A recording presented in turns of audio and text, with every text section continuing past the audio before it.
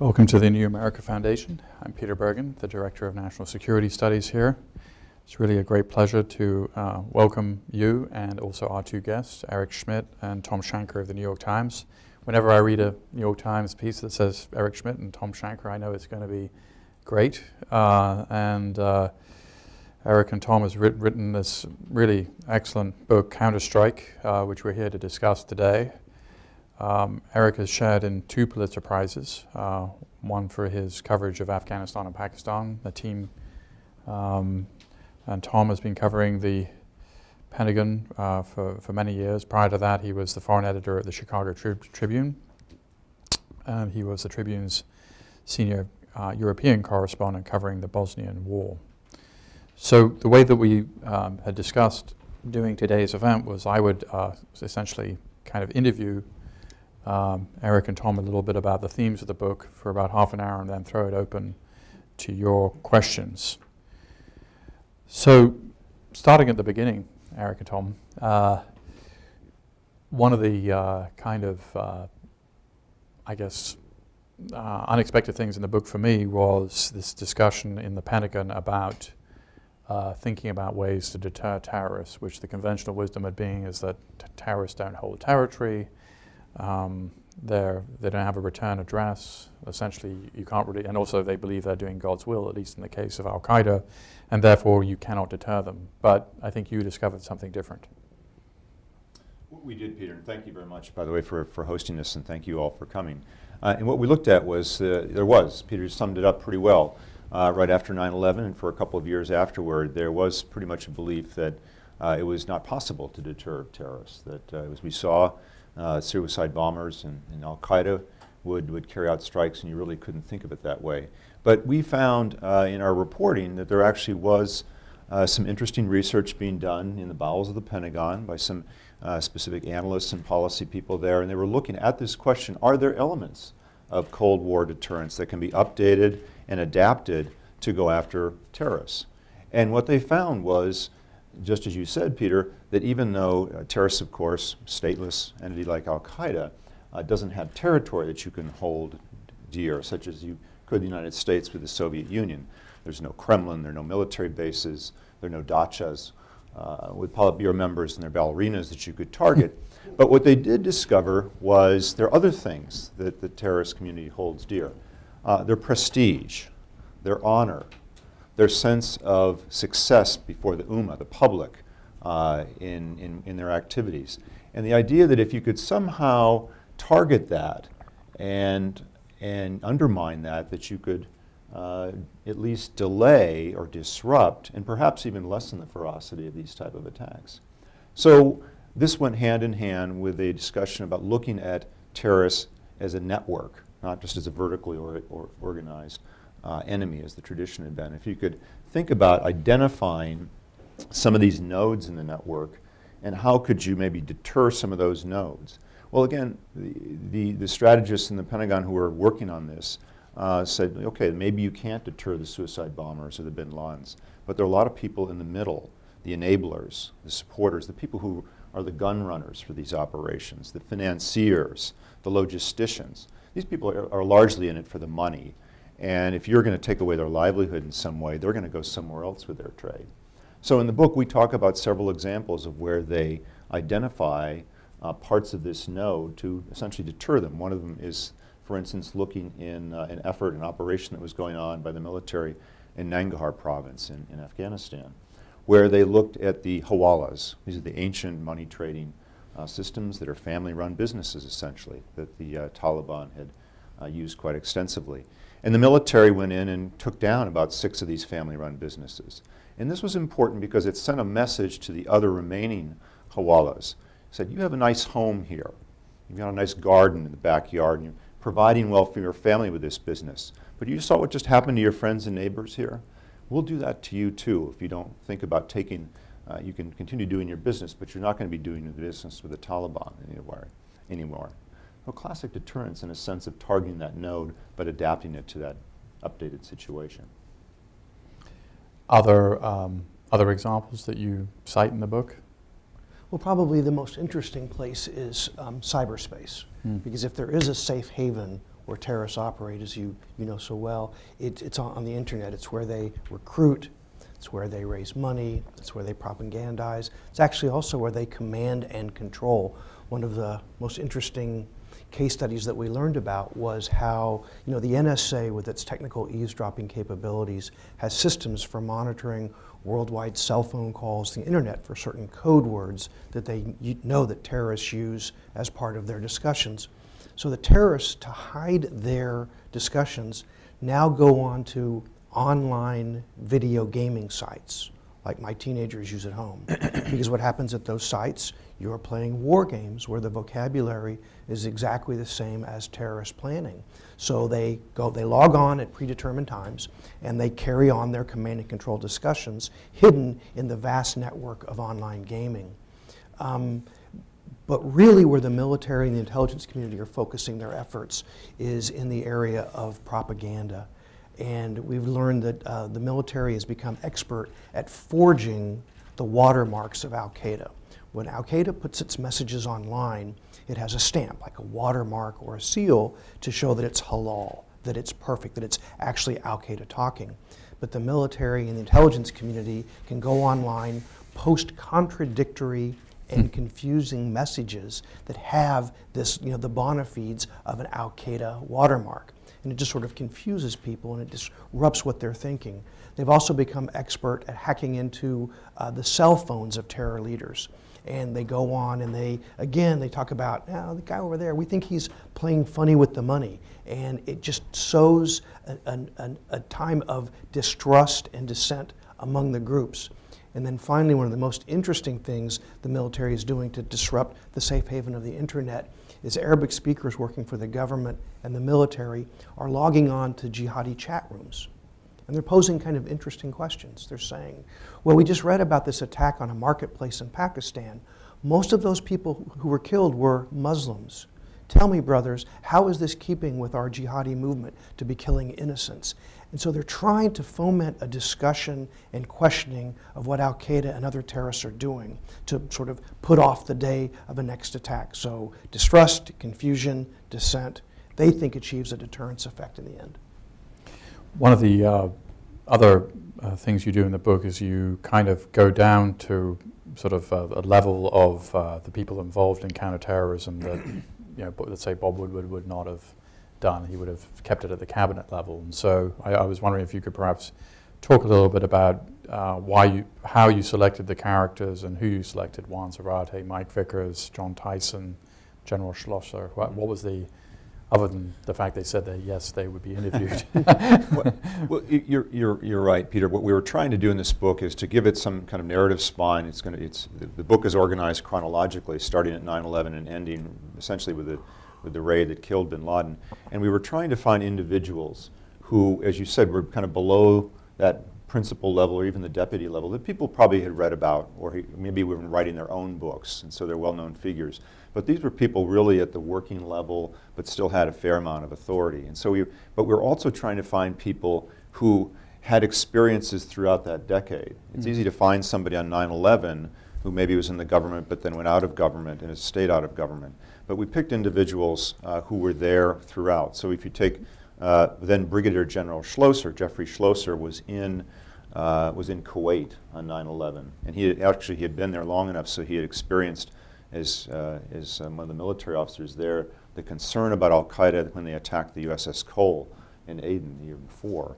So you watch him, and Schlosser is a commander in Kuwait. He then comes to the Pentagon, and he's tasked by the Joint Staff to be one of the first officers at the Joint Staff level to look at this question of combating terrorism and how the military is going to be doing it.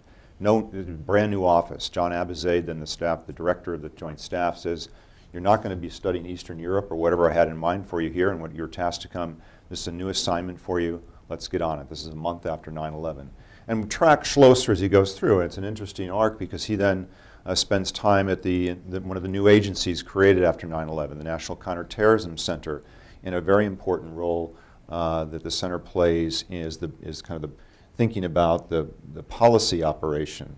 It's called Strategic Operational Planning arm, working at NCTC, but thinking longer term policy for the White House. He then is deployed overseas again, back into Afghanistan and looking at the region of eastern Afghanistan. So again, he's back now on the ground, taking what he learned in government, first at the Joint Staff, then at the National Counterterrorism Center, and now he's commanding troops again, right on the border, and influencing and talking with Pakistani commanders across the line.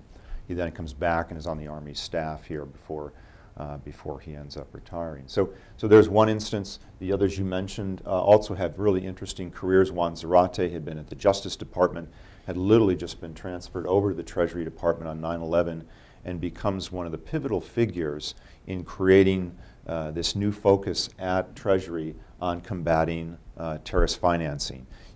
Follow the money, basically, is what Juan is doing, taking his legal training, and then building up both the intelligence, helping build the intelligence at Treasury, and then going after these networks to figure out where the money is coming so you can try and dry that up.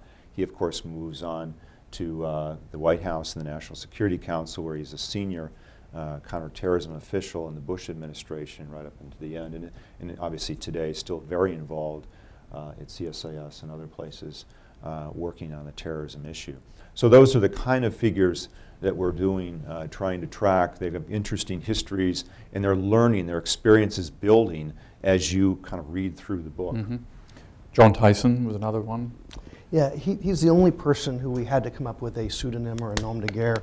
Yeah. He's a senior DIA analyst. It's interesting, before 9/11, there were very few people in government who actually were tracking Al-Qaeda or knew what it was. And not surprising, but a little embarrassing, a senior White House official confided in us that on 9/11 there were people actually walking around hearing Al-Qaeda and saying, Al-who?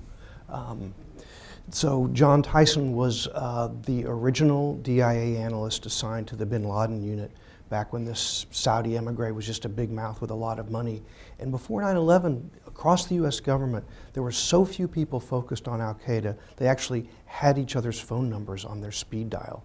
There was this cat-loving lady at the State Department, a CIA analyst, and all of that. And obviously, since 9/11, that has exploded, and Tyson has remained really the Pentagon's top bin Laden hunter up through the raid. And I think one of the things that we try to do in the book is it's organized intellectually the way the military approaches the world: tactical, operational, and strategic.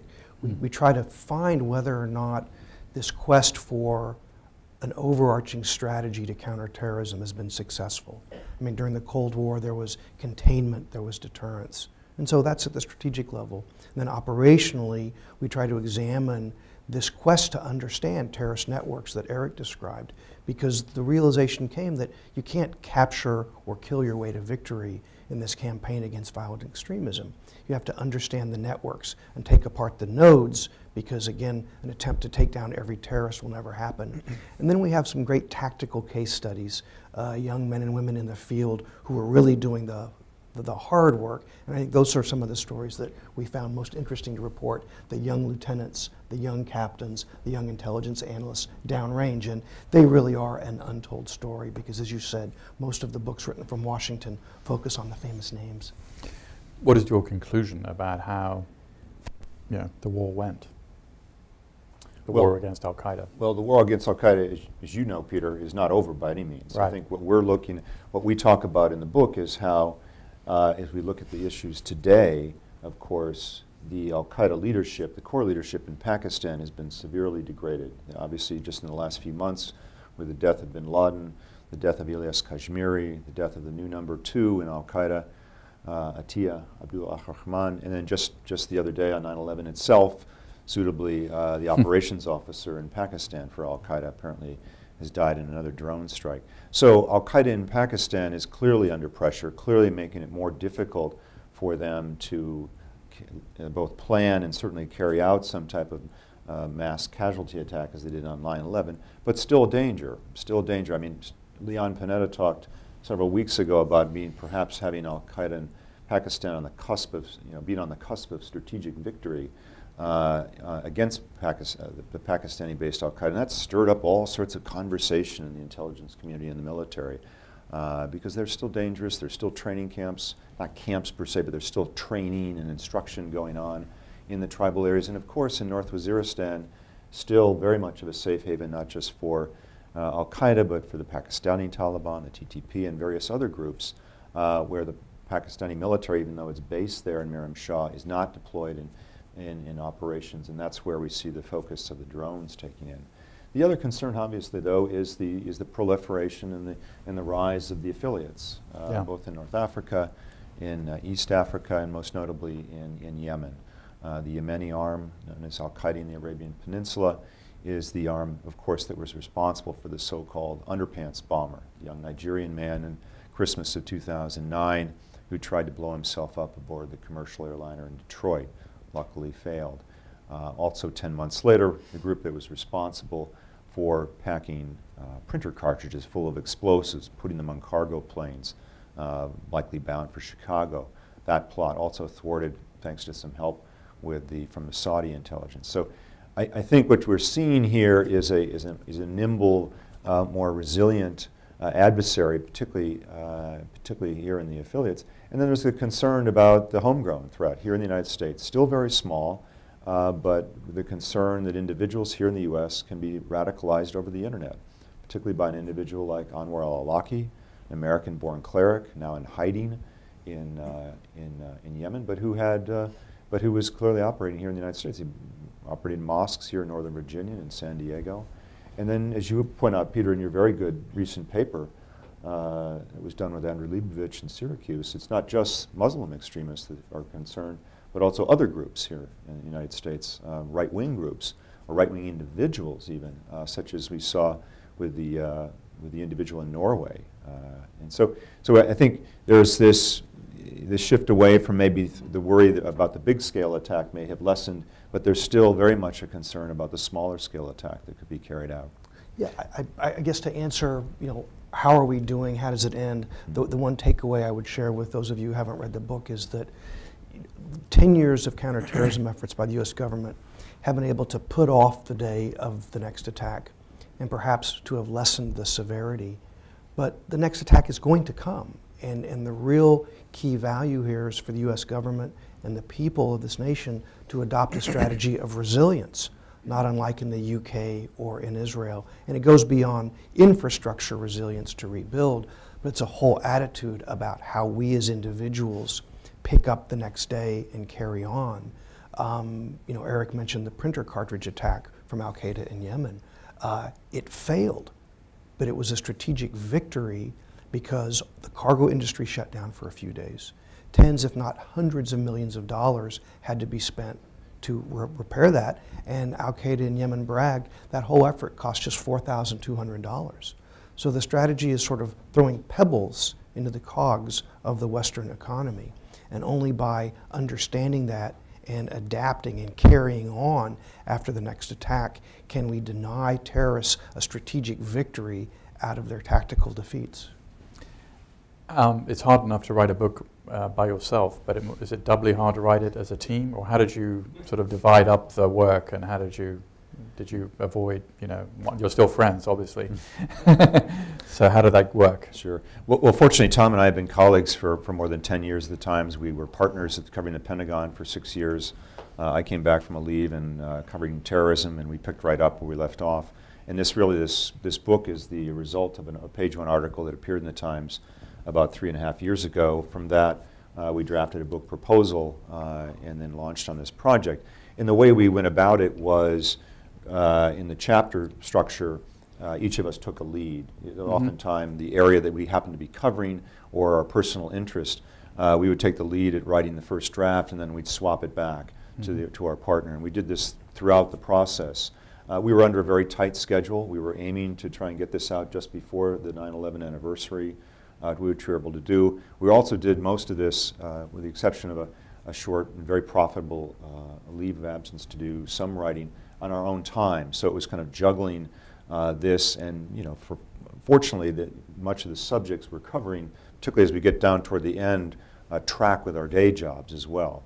But it was an intense period. Yeah, and the hardest part was time management, because again, Eric and I have a very easy working relationship. We know each other's habits, and we do have complementary expertise. And what we found at the end is that if we gave 80% of our time to the book, 80% to our jobs, 80% to our spouses, 80% to our kids. Everything left over was just for us. And how did you, how do you deal as New York Times reporters with writing a book where you're getting little bits of things which might be good for the book, but maybe they're good for the paper, or is the paper sort of pressuring you to put stuff in the paper before it goes in the book, or how does that work? Because I can see Smart that. Guy. So what we did was basically our rule of thumb was if there was information that we got that we knew wouldn't hold until our publication date, we would put that in the paper. And so there were a couple of instances where we put stories in the paper looking along those lines. And then toward the end of the process, for instance, we had a whole interesting story about the hunt for bin Laden and the time they thought they almost had him. That is, they thought they had some intelligence that put him across the border in a place called Tora Bora, actually, in 2007, I think. And the military put so much stock in this intelligence that they ramped up what was then going to be the largest single air raid since the beginning of the Iraq War. I mean, they were going to throw the kitchen sink at this place in Tora Bora. The symbolic significance was not lost on anybody in the government, as well as a full-blown commando operation that was going to go up and try and collect the so-called squirters if anybody tried to get out. This went right down to the end. They actually had B-2 bombers in the air flying from Diego Garcia. Diego Garcia. Diego, We did right. say that in the book. I'm sure we said that. And at the very end, the intelligence was deemed not to be either credible enough, or bin Laden was tipped off to it, or whatever it was. But the meeting took place, but it was on a much smaller scale. The commanders actually turned the B-2s around and had them fly back onto base. But it was an instance like that. So after bin Laden was killed, obviously we're not going to sit on that for the book anymore. So we broke that out. We put that story in the paper. And luckily bin Laden was killed before you closed the actual manuscript, right? Describe what that was like. Well, it was very interesting. One of our readers, if you ever write a book, I highly recommend you find people who care enough about you to read the book, but don't care enough not to hurt your feelings, because you really want to have people murderboard it. One of our readers gave us some helpful critique along the way, and this was probably in mid-April, and he said, "It's a pretty good book, but you need some kind of ending." So we turned in the manuscript, literally the deadline, the book was done the last Friday in April, and within 48 hours they'd gotten bin Laden.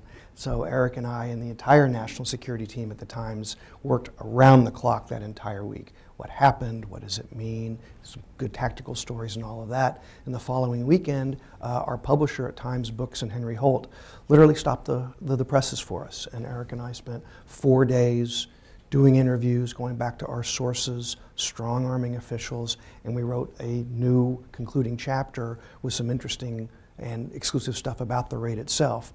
We freshened up the prologue, we freshened up the epilogue, and actually one of the hardest things was going through the entire manuscript for verb tenses, because bin Laden was no longer an is, he was a was.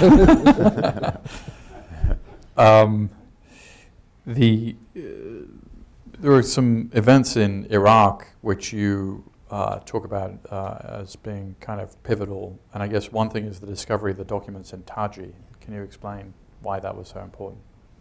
The Taji raid was significant. This was one of the many commando raids that was being carried out by the Joint Special Operations Forces, and they came across really in a raid. I should say the Joint Special Operations Forces were carrying out raids all the time, but this one was a little bit different. This happened to be on a conventional infantry patrol. They came across a car on one of their patrols that looked a little bit odd, out of place, and when the driver got out of the car, he fled, eventually self-detonated, blew himself up. But the man left inside the car had a valise with him, a suitcase, briefcase. And in that, after they checked and made sure it wasn't a bomb or an IED or anything, they discovered basically what was the Al-Qaeda campaign plan, Al-Qaeda in Iraq campaign plan for how to counter the surge that the United States was now starting in early 2007. And among the interesting things in this document, besides obviously where they intended to move some of the militant forces, was what the focus was going to be on. One of the focus, for instance, was going to be the targeting the bakeries, the people who bake the bread. which was basically one of the daily staples of Iraqis. And if you could somehow cut off that supply and show people that they couldn't even get one of their basic staples every day, they were going to target the garbage collectors and allow garbage to pile up in the streets of Baghdad to show again how the Iraqi government and the United States would not be able to basically carry out the most essential functions of a government like that.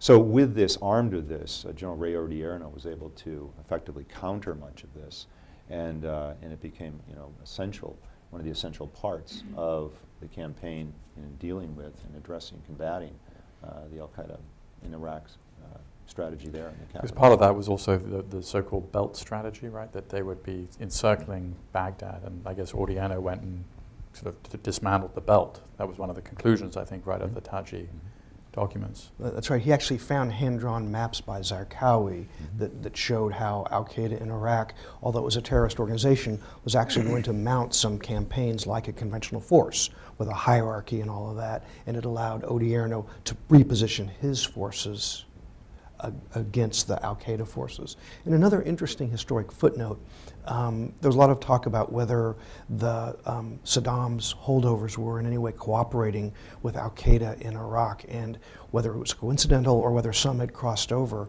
Many of the lines of attack that were found on Zarqawi's map mirrored the Iraqi army's plans for defending Baghdad from American attack. What about the Sinjar documents? Yeah, the Sinjar raid is one of my favorite case studies in the book. Sinjar is this dusty town in western Iraq along the Syrian border, and it was a major rat line for the entry of foreign fighters, those who wanted to come to make jihad and fight, and in particular, the suicide bombers. I mean, it's interesting to note that very few Iraqis were suicide bombers. They actually wanted to live and have their country and take it back, but there were a lot of foreign jihadis who came in, and this was a time when suicide bombs were literally knocking back American and Iraqi forces. I mean, General Petraeus told us that during this period, it was like being in the 50th round of a boxing match, and he was taking all of the hits. So the American military had just put a brute force intelligence effort over this dusty camp at Sinjar. It was predators and J-stars and all that, and they established what they call a pattern of life. Who comes, who stays, when they leave. And they knew the night that the emir of this area, the Al-Qaeda emir, was passing through with some future suicide bombers. And so the Joint Special Operations Command mounted a raid. They went in fast, they went in hard, the kind of thing they do very well now. And even though a lot of the terrorists there self-detonated, they were able to retrieve just a treasure trove of documents and computer drives and all of that. And it became known as an Al-Qaeda Rolodex because, as one of our sources told us, it was fortunate that Al-Qaeda was as anal about documentation as were the Nazis. So they had copies of the passports of all those who'd come in to be suicide bombers, their hometowns, who had inspired them or who had recruited them. And what it showed is that there were ink spots from where a lot of the suicide bombers were coming from that wasn't evenly spread across the Middle East. They were especially coming from Saudi Arabia and from Libya, which was very, very interesting. So they'd taken out the rat line for a while, but what to do with all of this incredible information, because the suicide bomber threat would, of course, reconstitute somewhere. It's a fact in the military that whoever uncovers the intelligence owns the intelligence. So all the Sinjar documents belong to a fellow you might have heard of named Stanley McChrystal, who at the time was in charge of all the special operations forces. And McChrystal was really a visionary in understanding how you had to flatten the American military and intelligence to make our networks mirror the flexibility and the agility of terror networks. So he said, I'm going to unilaterally declassify a vast bulk of this treasure trove, push it out across the intelligence community. He gave a big part of the documents to an exploitation team at Special Operations Command that was called Redbeard. They handed it over to the Countering Terrorism Center at West Point to do some magazine articles and some essays for the public to read. But even that wasn't amplifying this enough. So the information was collated, the names were tracked, and it was divided into country-by-country portfolios and given to a fellow at the State Department who was the new ambassador for counterterrorism. And interestingly enough, he had been Admiral McChrystal's predecessor at the Joint Special Operations Command. His name was Del Daly. Well, now an ambassador daily went to all of the countries in the Middle East and North Africa that were the source point for the suicide bombers. And he met with the intelligence officers, the top diplomats, the law enforcement, military. He could use his general's background if he needed to. He could use his diplomatic cred if he needed to. When he said to them, this is honest to goodness information. This is not American propaganda. These are Al-Qaeda documents that show that suicide bombers are coming from your country. The jihadi fighters are coming from your country, transiting through Syria to make war in Iraq. You may think this is our problem, but let me tell you, the suicide bombers won't come back, but the jihadi fighters will, and you will have an incredible problem on your hands. And the data was so compelling that the suicide bombing rate dropped by 85% within 6 months. And General Petraeus credits that diplomatic mission with halting suicide bombing in Iraq more than any of the military operations. And it shows how the whole of government has to work together to really counter violent extremism. You said that you got some exclusive stuff about the hunt for bin Laden. What did you learn that wasn't out there already? You know, it's some of this has now come out before, right. In some of the articles. It's quite detailed, but I think what we had talked about was, for instance, as you go in, one of the reasons why that helicopter went down, that first helicopter, was the unusual how warm it was that evening in Abbottabad. It was much warmer than they had planned on, that they had practiced for. And as that first helicopter that came in was hovering over the compound, it created this unusual wind tunnel almost effect that that helicopter pilots feared when they hover over an enclosed space, and it basically, you know, you lose the lift that you need to have there, and you can compensate for that if you know these things. But as that helicopter came down, of course, you had the first problem in the raid itself, which the SEALs had to then modify to. One of the other things we talk about, though, in the book on that raid, Peter, is the tremendous operational security that bin Laden used in that. And obviously, it's been well reported that he had no, you know, there were no internet, no television, no signal essentially coming from that compound that you could detect. But he was so careful about this that people who came to visit him, these small number of couriers and others who came to visit that compound, not only were they required to check their cell phones at the door and turn them off, but he required that they take out the SIM cards to those cell phones several miles away, so they couldn't be tracked if anybody was watching them or watching the signal coming off of that. So there was little details like that that kind of give you insights both into operationally how this was working, as well as bin Laden's own steps, and of course the questions that were raised afterward. He seemed to be so lightly guarded. Well, you know, after many years there, no doubt he had a certain sense of complacency had probably set in. I think for the full story, we'll have to wait for your book when it comes out next year. But I think since we were writing for history, one of the things that hadn't been written about before our book, which I found very fascinating, was the incredible amount of planning that went into the bin Laden raid for what could go wrong and what could go right. And in fact, when all of the principals were sitting in the sit room that night, they had in front of them what they called the playbook. And it was a 3-ring binder, probably 4 inches thick. And it was all about the what ifs. What if bin Laden was captured alive? And they had military JAG standing by. They had interrogators standing by. They knew which aircraft would take him to which ports and then to which ships for interrogation. And they truly were anticipating everything. One of the last minute changes that we reported for the first time is that after the president decided to go with the commando raid, as opposed to a large bomber strike or a predator strike that might obliterate any chance of identifying DNA, he posed the question, what happens if your operational security is detected not by bin Laden, but by the Pakistanis? And so at the last minute, they crafted a fight your way out strategy, as painful as that would have been with our quasi-ally Pakistan. And that's when additional helicopters were added to increase the size of the package in case the initial team was discovered by local police or even the army. And they were ready to fight their way out to get bin Laden out. Just one final question before we throw it open to the audience. You know, Pakistan is a place you spent a lot of time, Eric, and Thom, obviously you've reported on it, and in a sense it's the heart of all the issue. How do you see, it seems to me that in the US military there is a certain group that might want to move to a policy of containment with Pakistan. as opposed to an alliance. Clearly, it's been reported that Cameron Munter, the ambassador, really pushed back, in particular on one particular drone strike that was March 17th after the release of Raymond Davis, and was essentially overruled by the CIA. How do you, so from a Pakistani perspective, it seems that there are multiple competing agendas that the US government has, which I think is probably true. The State Department has one view, CIA has another, DOD has another. How do you see our relationship, America's relationship with Pakistan, developing in the future? I mean, has it, there was obviously this huge rupture after bin Laden, which was accumulation of Raymond Davis and the drones. Based on your sort of reporting now, do you think things are better on a working level or worse, or is this going to be bad for the foreseeable future? What's your...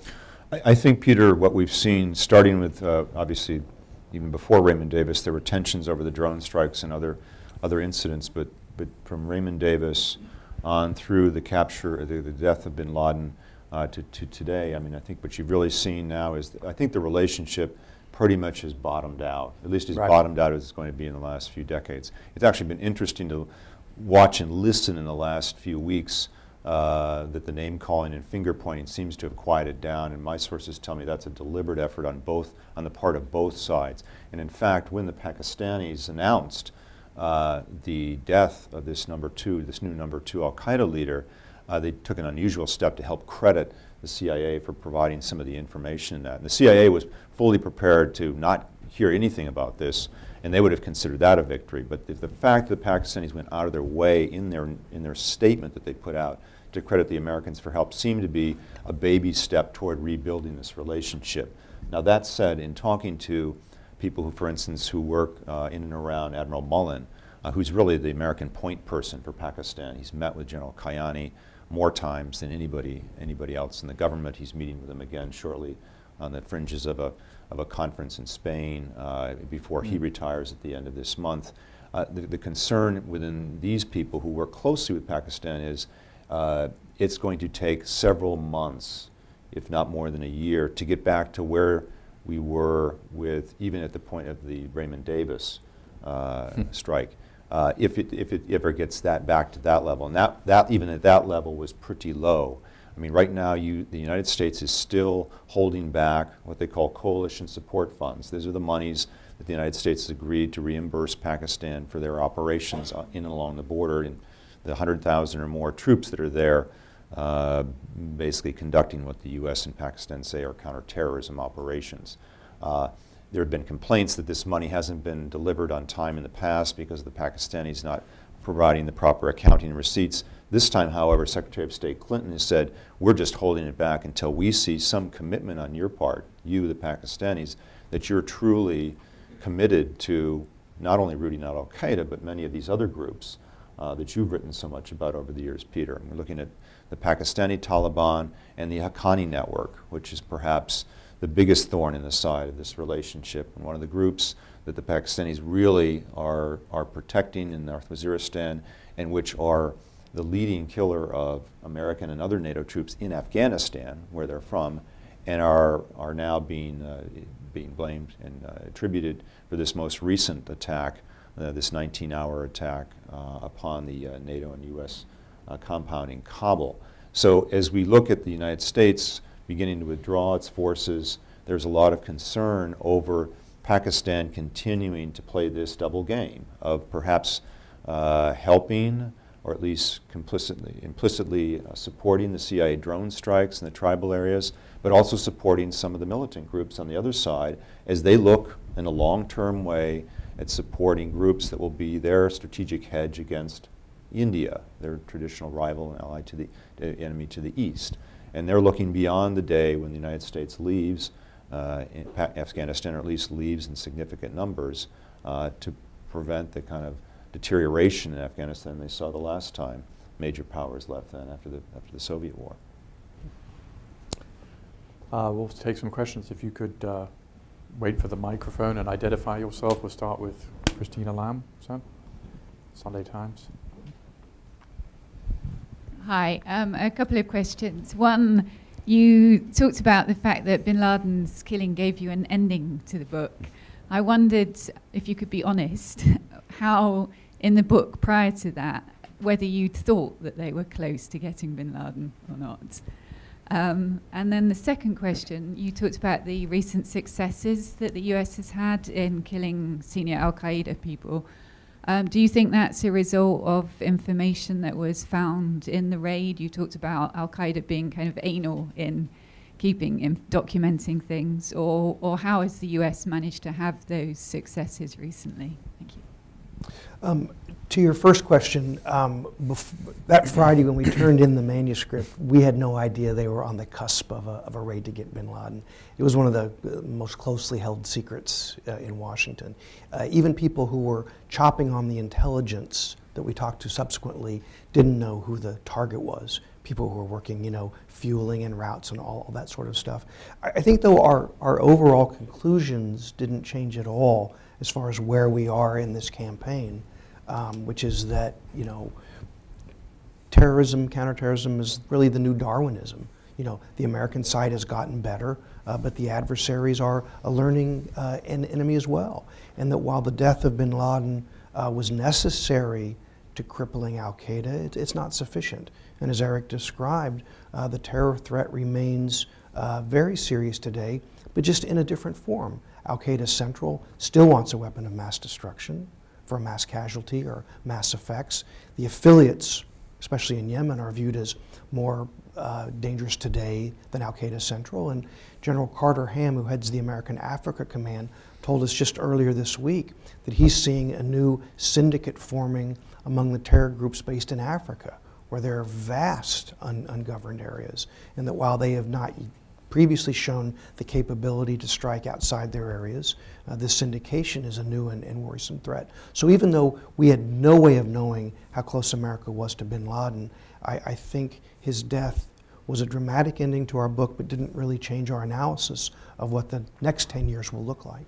And just to answer the second part of your question, I think the intelligence people that I've talked to have said that the documents they took out of the Abbottabad house say less about current operations than where bin Laden's head was. I mean, what was he thinking in terms of the next attack? How was he communicating with his subordinates? The frustration that he had that they weren't able to kind of carry out the kind of large-scale attack against the United States to the west that he was hoping.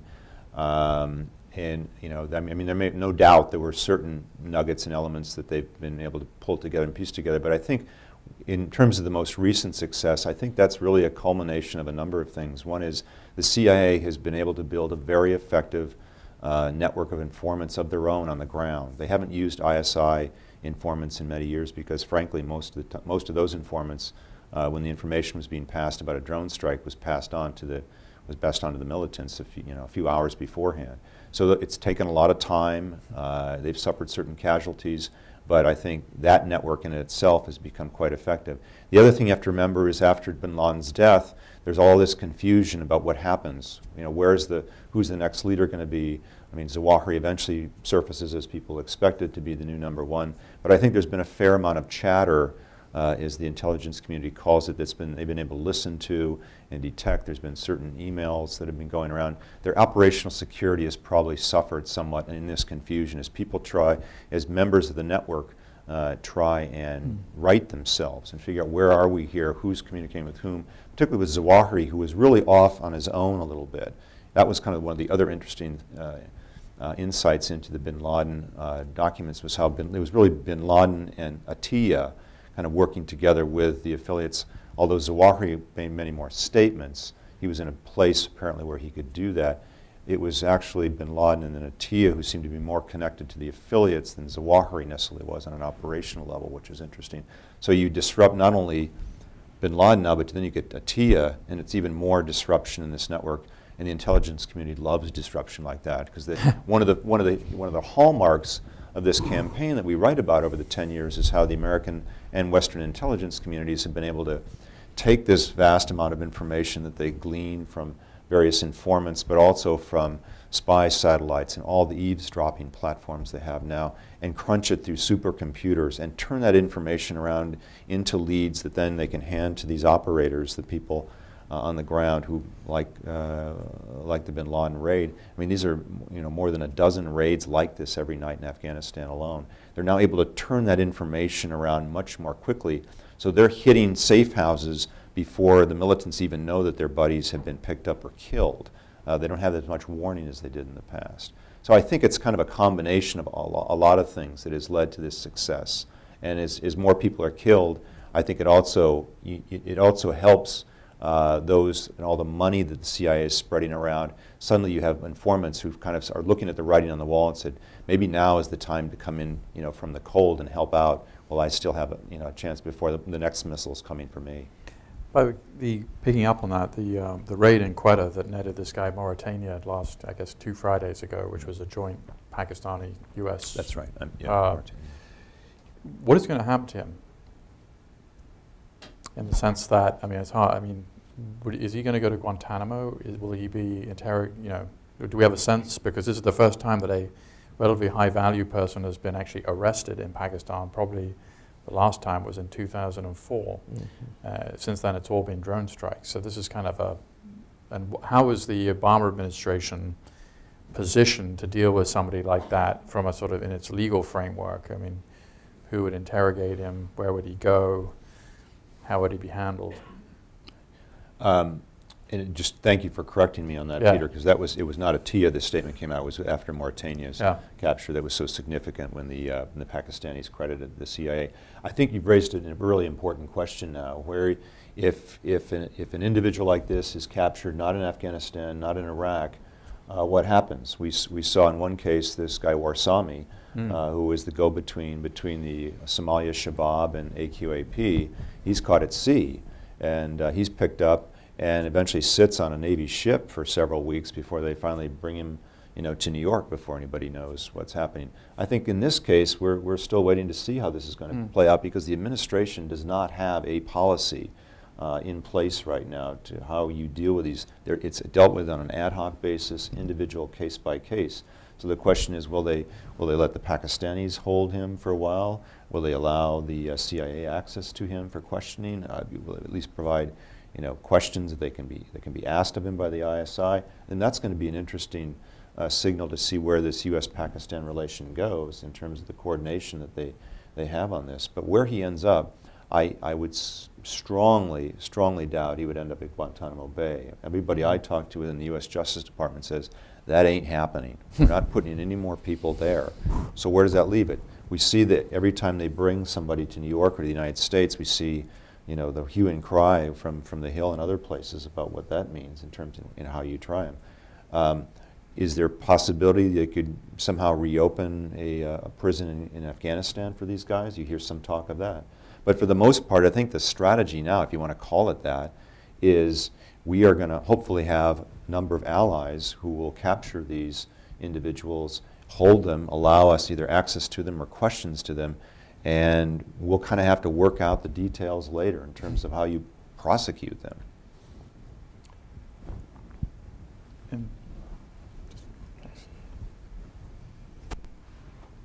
Just identify yourself when you ask a question. Yeah, my name is Li Yang from Montgomery County, Maryland. I try to compare with history and then with domestic U.S. policy or their practices. For one thing is that you can define hero or tyranny or enemies, depending on which side you are talking about. So we are thinking about, if you say terrorists, whether they are really terror by good sense and is wrongfully labeled by the CIA or FBI or whatever agency or multi-corporations. And second is the CIA or FBI or any government agency or corporation, they usually label wrongly against anybody, anti-corporation, corruption, or anti-conspiracies, or send them to jail, or torture, send them to Guantanamo. So I think the question is... two questions. One is compared to the history, what's the real reason that Al-Qaeda or terrorists would behave that way, whether there's a revenge against U.S. policy or their victimization against their own population. Sure, thank you very much. Second, Okay. CIA unjust Great, thanks. practices. You know, it's a great set of questions, and I think, you know, it's just because something's a cliche doesn't mean it's not true. You know, one man's guerrilla is another man's freedom fighter. So to be sure, perspective is important. I think, though, that Eric and I would not lose our journalistic objectivity to say that groups who routinely murder innocents, even of their own faith, are probably carefully classified as terrorists. Fair enough. At the same time, this nation does have as its obligation our own millennial goal, which is to eradicate the poverty that is a root cause of terrorism, the poverty of hope, the lack of education, all those things. But that is really a millennial global challenge. And in the meantime, I think the government has made a decision that it will continue with intelligence operations, military operations, and diplomatic efforts to contain and defeat violent extremism. In obviously you reported throughout the Bush 2 terms, and now you've had the 2.5 years of the Obama. Are the people you talk to surprised about the Obama presidency in terms of, say, the drones, the tripling? You know, there's the not just continuity with Bush, it's actually amplification in some cases. Well, then there has been some discontinuity. So was that a sort of surprising thing for you, writing the book and reporting on it? I think it was a surprise for most people, and certainly I think the Democratic base that was Obama's principal supporters in the election. I think, you know, here was a guy who campaigned certainly of ending the war in Iraq, but also he was going to, you know, increase the commitment to Afghanistan. I think what threw people was the idea that he was also going to, as you said, double down on the covert operations. I mean, there was very clearly a spike in the number of drone attacks by various measurements. His first year in office in 2009, Obama ordered the CIA carried out more drone strikes in Pakistan than all 8 years of Bush's administration. And in 2010, that figure more than doubled again. It's down slightly this year for various reasons, including some of the sensitivities around Raymond Davis and other things, and trying not to irritate the relationship. But it really showed that this president how he can sometimes, you know, he's streaked, he's labeled in the domestic political reign as somebody who's conciliatory, trying to negotiate in the middle, and here he's taken these very dramatic steps of directing increased covert operations, drone strikes, and of course the bin Laden raid itself, based on his own acknowledgement that at best the intelligence community, this is after staring at that compound for months and months, putting every asset they could on it, still the assessment was roughly 50-50 that bin Laden was there. And given all the risks that Thom talked about, I think a lot of people in the military, in the intelligence community and others have been pleasantly surprised from their view at how aggressive the president has been. That said, of course, the president has brought a whole new orientation that he laid out in his Cairo speech of how terrorism was not going to be the only lens through which American foreign policy was conducted. It was an important pillar along with many other things, but that you can't, you know, carry out relations, foreign relations with a number of countries, particularly in the Muslim world and the Middle East, through that vehicle alone. This gentleman over here.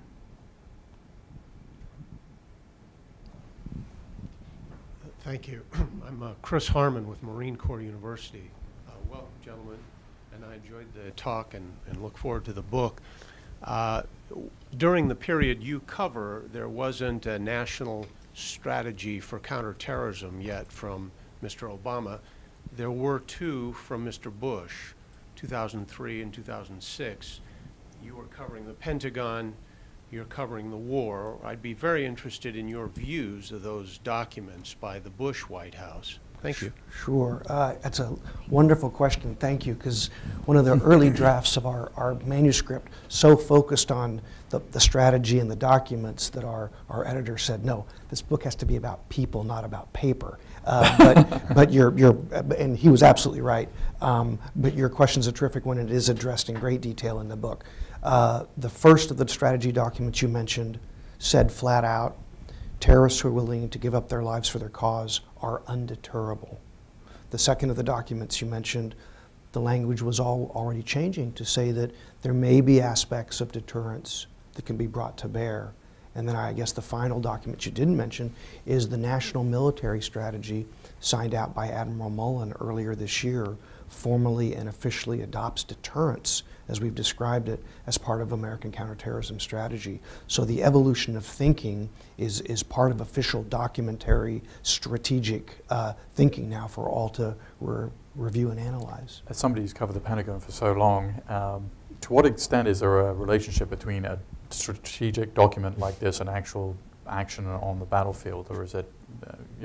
That's another great question. To be sure, the Marine Rifle Company commander doesn't stop and pick up the NMS and flip through it for guidance. The strategy documents do prove a value, though, because by specifically addressing a president or the chairman or the secretary's priorities, they focus the bureaucracy. They focus energy, they focus money, they focus priorities, and those then trickle down through the system to affect what resources that rifleman has, the kind of mission he's given, what he's supposed to be doing. So there is a membrane linking the strategic through the operational down to the tactical. How do you guys assess the changes at the top of DOD and at CIA, and the fact that there are a lot of JSOC type folks who are now have got senior positions or various places in the government? How do you see things changing, or if at all, with this new group in charge?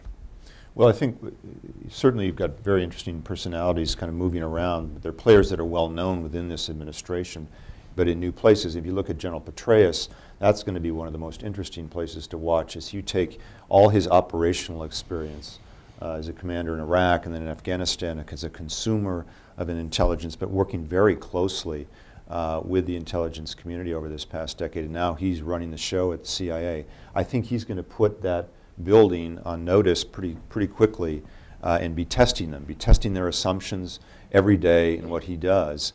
And I think it's going to be an interesting relationship, because that building has eaten other new directors alive when they come in. But I think Petraeus is coming in obviously with a lot of public support, is the most acclaimed general officer, senior military officer of his generation. He's got a lot of support on the Hill. And you know, there's still people over at the White House who are wary of him. That may be why he was put at the CIA rather than allowed to roam around in the political realm. But I think in the end, he still has a fair amount of support there too. I'll let Thom talk about Secretary Panetta, though. Sure. Just one other point first. Eric and I had a story a couple of weeks ago that talked about how the 10-year campaign against violent extremism has really changed military culture. And one of the most significant ways is that senior officers of the special operations community are now being salted across the conventional force in ways that never would have happened to a snake eater before 9/11. I mean, you have a SEAL a head of Special Operations Command. Okay, fair enough, that's where they live. But you also have a SEAL as the #2 officer at Central Command over the entire Middle East. You have a SEAL as the #2 officer at Southern Command for all of Latin America. Truly historic. As far as Secretary Panetta, I think it's interesting, even though Eric and I cover the war on terrorism, the wars in Iraq and Afghanistan, it's worth remembering that Gates was brought in by President Bush to solve the war in Iraq. He was kept on by President Obama to fix Afghanistan, but Panetta's war is really going to be against Congress and the executive branch over money. And that will really define his tenure. To be sure, money translates directly into strategy, but I would bet that more of Panetta's day will be spent looking at ledgers than looking at strategy documents. In the front, gentlemen. Hi, Shelton Williams. You began by saying that the resilience of the American people and their ability to absorb and react and move on from a terrorist strike might be the most important lesson of your book, which I've already read. How do you think we're doing as the American people, and what information strategy is being adopted to address this specific issue? Yeah, I think the American people are not doing as well as they should. Just look at the anniversary of 9/11, when all of the very valid intelligence reports of a potential trio of bombers came in. I mean, just imagine 9/11, the event that we commemorated a week ago. 4 airliners, 3 specific strikes, 3,000 people killed. Now we're worried about 3 guys with maybe a truck bomb. Had it gone off, had people been killed, that would have been a tragedy. But it's of a completely different order. So I think America has recalibrated successfully to understand that terrorism is not the existential threat that it was described as on 9/11. But I think there's still an unhealthy climate of fear from the street level and sadly all the way up to our political leadership. In our valedictory interview with Secretary Gates, he said that as he left office, finally leaving public service behind, one of the things that made him saddest was that we'd become a fearful nation. And America's not a fearful nation. We're a bold nation, sometimes too bold to be sure, and that fear had translated into a polarized political environment where anybody who looked weak on terrorism would be criticized by the opposing party, when what you really want for strategic level threats is that bipartisanship that this country used to show at the water's edge and outward. Just to follow up on that, Eric, did that information about the 3 guys who may be Arab and maybe American and maybe here, I mean, did it just all wash out because all these, is it still sort of a semi-plausible thing? Well, so here's the story of that information. What happened was this was information that came from a single source, a CIA informant in Afghanistan who had been credible in the past, and so you had to take it for what it was in that. But he was relying on a couple of what they call sub-sources, people who weren't as trusted and whose information might not be as good. So his information comes over the transom sometime Wednesday night, late Wednesday night, early Thursday morning of last week. And the agency would normally have spent more time vetting this information, bouncing it off of other sources to collaborate it before they even bring it to the White House to make it known there. But because of the timing of this and the fear that this could be linked to a plot backed up against 9/11, which is going to be on Sunday now, and the fact that they knew bin Laden and Atiyah had at least talked about, if not set in motion, some type of 9/11 anniversary plot, this information had to be treated a little differently than you normally would treat your basic threat. And so when the government came out with this statement that it was specific, credible, but unconfirmed, well, let's unpack that. Specific meaning they had specific information about as many as 3 individuals, 2 of whom they believe could be U.S. citizens coming into this country to carry out what they believe would be some type of car or truck bomb in either Washington and or New York. They had some information, but sketchy information about physical description of these guys, their height, their weight, roughly what they looked like, but not really enough to kind of say, oh yeah, that's John Smith or that's whoever it might be. They knew their travel, or at least, again, this is all according to the informant, so I have to be careful here. We still don't know if this story in itself is true or it could have been just disinformation. But the story the informant told was they started in Afghanistan, they transited through at least 1 or 2 countries in the Middle East and Europe, and then come to the United States perhaps as recently as the previous week, so now 2 weeks ago, about a week. So this gets put into the hopper here, and this is at a time when the defenses of the country are already coming up, and this has been planned for months. The administration's been holding all sorts of planning on how they would increase threat levels. They would, you'd see more of the police and military presence on the streets that you saw. All that was going to happen anyway.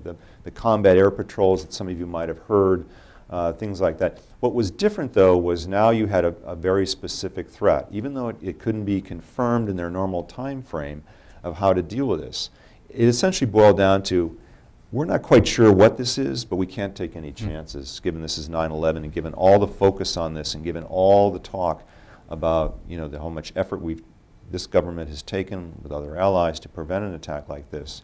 So as we work through the weekend, I'm talking to law enforcement sources in particular, and here you still have that FBI, CIA tension of some of the law enforcement people and NYPD people saying, the agency has been unusually candid with us, both in terms of the information and where this is coming from. So even a greater degree of transparency than you normally might see even after post 9/11, because nobody, absolutely nobody, wants to be fingered the day after a plot that happened on 9/11 because they withheld any information at all. So they're very candid with this. The White House makes the call on Thursday. They're going to go public with this for two reasons. One is you basically are crowdsourcing this information now. Anybody knows anything about these guys, you're putting them on alert.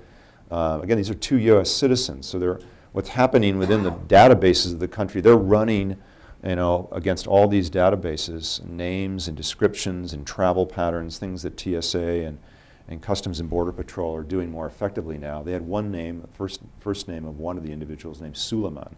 So you're running every Suleiman and everywhere you can spell that name through all your computer bases and trying to track it with anybody who's traveling that way. So it's crowdsourcing, number one. Number two, it's a deterrent to the plot. If it's out there at all, you're now saying, we're on to you guys, and you can see all our defenses. Well, now we're going to even redouble our efforts because now we're looking for you as well as anything else. Is it real or not? I mean, as of yesterday, people are starting to kind of climb down from this, but they're also concerned because even before 9/11, what I was hearing from intelligence sources was, Al-Qaeda is probably not going to try and attack right into the teeth of this defense. But what they may do is throw out a lost leader like this, something that looks like a threat but isn't, and then a couple months later, that's when the next attack is coming. When people kind of feel like they've dealt with whatever threat they might have been in train, but they're not anymore.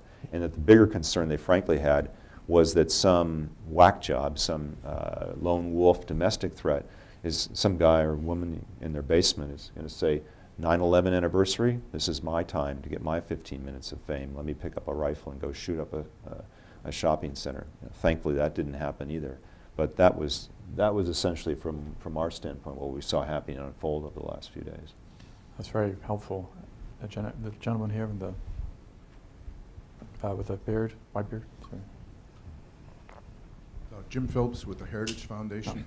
And as you alluded to, Al-Qaeda has killed more Muslims than non-Muslims, more Arabs than non-Arabs.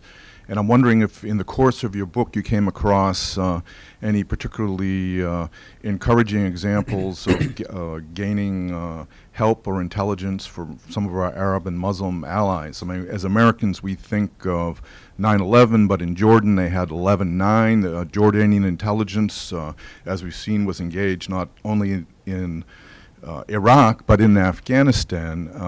To what extent did they help tracking down Zarqawi? And as I think sometimes American intelligence gets focused on shiny satellites, high-tech solutions, but really to eradicate and destroy Al-Qaeda, I think it's going to be require human intelligence. And in there, it seems like the Arab and Muslim intelligence agencies have an advantage in able to infiltrate. And as the top ranks of Al-Qaeda are attrited, these people should be coming up. To what extent, if you came across any, have we been helped by Egyptian intelligence? And then finally, you mentioned the Hawalis in Afghanistan. What's the status on the golden chain, the big donors in Saudi Arabia, and to what extent do we have Saudi, real cooperation in rolling up the big financiers of Al-Qaeda? Well, I mean, you've named some of the countries. Both Saudi Arabia and Jordan have been very close partners in the campaign to combat violent extremism. In fact, it was intelligence from Saudi Arabia that identified the printer cartridge bombs. They probably would have gotten through successfully had it not been for Saudi cooperation. As far as the Saudi donors, for years, Saudi Arabia was a very ambivalent partner in fighting Al-Qaeda. And then, as has happened so many times, terrorism in Saudi Arabia overplayed its hand. And with those attacks on the royal family, Saudi Arabia certainly cracked down much more stringently on the internal financing and activists on its territory. You made the important point, though, about the number of innocent Muslims killed by terrorists since 9/11. Depending on whose figures you use, the UN or others, it's 80 to 85% of all terror victims since 9/11 have been innocent Muslims. That's a statistic that the US has been very clumsy in amplifying, with good reason. The US shouldn't lecture the Muslim world. The military shouldn't lecture the Muslim world. It's important for leaders of the Muslim world to talk to their own community about this problem. And while the U.S. has tried to work with them to help them amplify it, anything that has fingerprints of Washington or a stamp made in the USA will be a counterproductive message. One of the scenes in your book is President Obama saying, getting very angry because there's a proposal for the State Department to kind of have a voice that's countering violent extremism, and Obama is saying, why don't we have this? It's like, whatever, almost 8 or 9 years into this. And as a result of which there is something at the State Department that's designed to, how useful is that? I mean, in terms of, does the kind of kiss of death problem the United States gets involved in these discussions, or if it's a message which is about, they're killing Muslim civilians again, is that, credible coming from the United States, or what? Give your assessment of this development at the State Department. I think that particular cell, which is led by a gentleman named Ambassador Richard LeBaron, its efforts has been announced several months ago. I think they're still, the results are still out, and they're still somewhat mixed. I mean, they have been able to do kind of what Thom was saying and get Arabic speakers or Pashto speakers or some of the key languages that are spoken by the militants and try and get in, this time be a little bit more proactive and go on the offensive, I think, in some of these, particularly the most vitriolic websites and chat rooms where you have not just being reactive, but getting in there and mixing it up a little bit. And that isn't covert, right? No, this is all open. They're doing this. I mean, they've also tried to take videos. I mean, they did this right after as the Egyptian Arab Spring is unfolding in Tahrir Square. They're taking the statements of Zawahiri, for instance, of how you need to have armed conflict is the only way to bring about the downfall of these apostates, and they're juxtaposing it in these videos they make over at the State Department or through their contractors with the scenes of the mass of humanity there in Tahrir Square, where, of course, Al-Qaeda had no role whatsoever in generating that kind of support. So they're bit by bit with these very small efforts compared to what we see, in terms of a military campaign or an intelligence campaign, trying to get a niche, trying to get a foothold in at least stymieing, engaging in the kind of conversations that Thom talked about that raise doubts, putting them on the back foot so they're not out there on the offensive. The other thing the same area of the State Department is doing, this is more broadly under Dan Benjamin's shop, the State Department's coordinator for counterterrorism, is they're trying to go out and working with the embassies, and that is rather than trying to kind of have one cookie cutter strategy of how do you go outside the United States to combat violent extremism, they're trying to finally, be very tailored so that you can look at local grievances almost neighborhood by neighborhood in various countries and adopt strategies working with the embassies and local NGOs to try and combat the root causes of some of these things.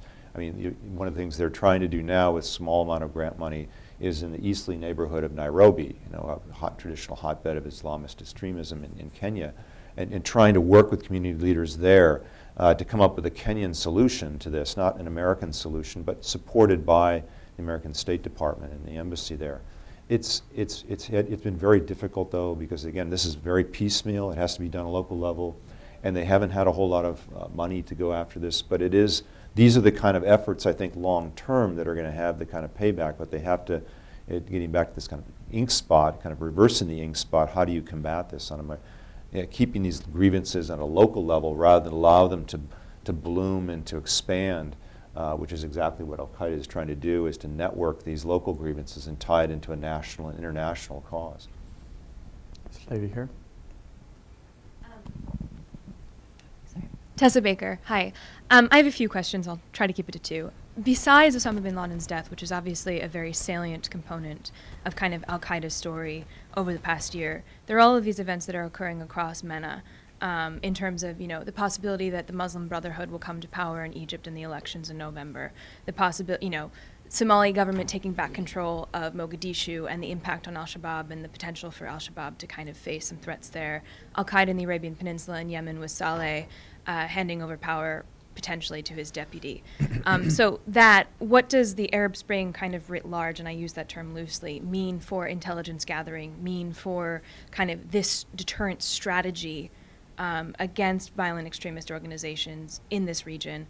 And then also, moving to the strategic communications aspects that you guys were just discussing, to what extent does engaging these jihadis on their kind of home turf potentially legitimize the jihadis themselves. And I want to point to, with the Kabul attack yesterday and the day before, there was an ISAF Twitter account that was directly engaging a Taliban representative. It was picked up by the Telegraph. You know, the guy had 300 followers, the ISAF people had 12,000 followers.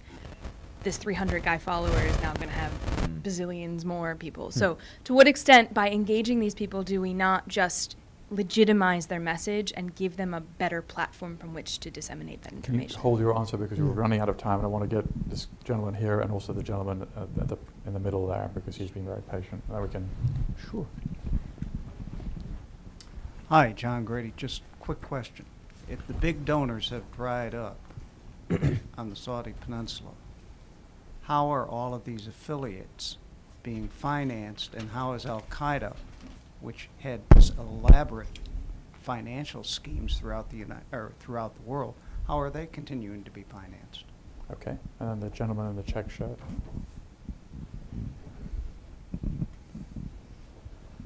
Thank you. Salvatore Chandra, University of Maryland. You spoke at great length about the significance of cyberspace for command and control of terrorist groups. Could you speak of the continuing relevance for physical areas like Pakistan, Yemen, for command and control of terrorist groups? Great. Sure. I'll start on the Arab Spring, and again, we're here in Washington, and we have colleagues who are living and working there who are two of the experts. But I guess right now I'm in the glass half empty mode. The wonderful excitement and energy that started the Arab Spring clearly proved that Al-Qaeda could be viewed as irrelevant. You know, an organization that said only through violent extremism can you rid yourself of the yoke of despotic leaders. Well, that was disproven by just, you know, the energy and the commitment of all of these young people. My concern now, as the Arab Spring comes into autumn and winter, pardon the metaphor, is there's a gap between the expectations of last spring and a reality that at least is uncomfortable, maybe even failing on the ground. And into that gap between reality and expectations is a lot of space for Al-Qaeda to operate. And so I think they do have tactical advantages to return. And we have to say as well that some of those despotic leaders who've been deposed were allies and partners of the American government in this campaign. So some of those lines of communication have been broken. As far as your question about does engaging, you know, elevate these guys, if you read our book, you will not think that we believe this government's any good at strategic communications. To talk on the funding issue, I don't think all the donors have been dried up. I think the Saudis and other governments have done a better job at going after these, but they're still out there. And I point you to the WikiLeaks documents that we reported on. And I remember writing a story for the Times looking at the really blistering language that State Department diplomats had for officials in Qatar and Kuwait. And today, even Treasury, it doesn't take much to get a Treasury Department official to say something even on the record in terms of these were key allies, of course, with U.S. forces being based in both countries. And yet there's great frustration bordering on anger of this government that the Kuwaiti and Qatari governments have not done enough to crack down on these donors. Their legislatures have not done enough to pass the kind of laws that would make these type of activities illegal in the country. So I think there is still quite a source of revenue coming out of those countries. And Saudi Arabia is a big place. Even though the Saudis have made great strides in combating the financing there, they're working much more closely with the Americans. There are actually Treasury Department officials in Riyadh working side by side in a special counterterrorism finance cell that they operate in this. There are still a lot of people in Saudi Arabia who are able to get money to these causes. And so it's just a matter of kind of keep focusing. If I understood the last question correctly, the question of is physical control of a place still important? Absolutely. All you have to do is look at a place like North Waziristan in Pakistan. This is an area, as we talked a little bit about in our discussion, where the Pakistanis have said essentially, we can't go in there and pick your choice, you know, pick your reason. Either we're spread too thin everywhere else to go in there in the tribal areas, or more likely the idea they go in there, they're taking on a very determined enemy if they go in there, and the idea that could both be a backlash against them in terms of attacks throughout the rest of Pakistan, and the threat, of course, that they could lose. The army could go in there and face some kind of defeat. And so there's a lot of concerns there, on top of the suspicions, of course, that because the ISI is so close to some of these terrorist networks, they have no interest in going after them. You look at Yemen right now and the territory that AQAP physically has been able to take, and now, interestingly enough, how officials are saying, American officials are saying, they're actually not just interested in driving out the Iranian Yemeni security forces, but now they're actually taking and holding territory in Yemen and kind of starting to set up, as the Taliban has in parts of Afghanistan, kind of a parallel government, if you will. It's not nearly as developed, of course, as Afghanistan is, but territory where plotters can continue to plot. That's one of the big concerns there. I mean, John Brennan said a couple times last week that counterterrorism cooperation with this Yemeni government has never been any better than it is today. Well, it's kind of like saying the Yemeni government used to control this whole building, and we would try and cooperate them in rooting out the extremists that were infiltrated, and now they basically control this room. Well, yeah, they're going to be cooperating because that's the last, this is the Alamo here, folks. We're going to be cooperating because the government faces that kind of pressure right now. But to say that cooperation's improved is a little bit misleading, I think.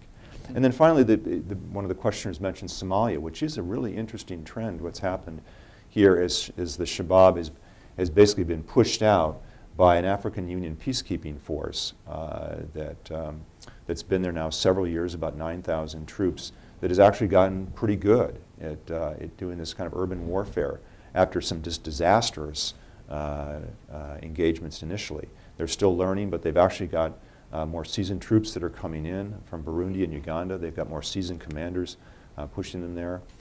You've got a number of kind of quietly American contractors who are working there as well, doing some training.